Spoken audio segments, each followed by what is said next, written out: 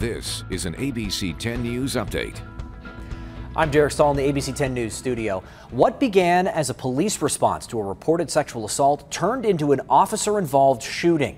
Police say 44-year-old Maurice Littlejohn threatened officers with a cane and a knife Thursday night in Bay Terraces. Officers tased him, but he still ran through the complex. After a chase, police say he pulled out what appeared to be a firearm. One officer fired at him. He was not hit. Officers eventually caught him. He was treated at the hospital for some minor injuries and booked on several charges. The Department of Homeland Security says it plans to replace a barrier near Friendship Park at the border, and that has some advocates worried. In a statement, Congressman Juan Vargas said in part, quote, "It is my concern and that of my constituents that this new replacement wall will destroy the intent of this binational park." Border Patrol says the project will include 30-foot bollards and no pedestrian access. Construction will resume in a few weeks. San Diegans will once again get to enjoy walks on the Ocean Beach Pier. It is now fully reopened.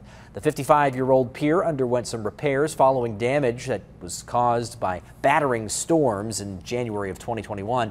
A long-term plan for the future of the pier is still in the works. A recent report warns the pier needs rehabilitation, which could cost anywhere from $30 to $50 million. The OB Pier attracts more than 500,000 visitors each year.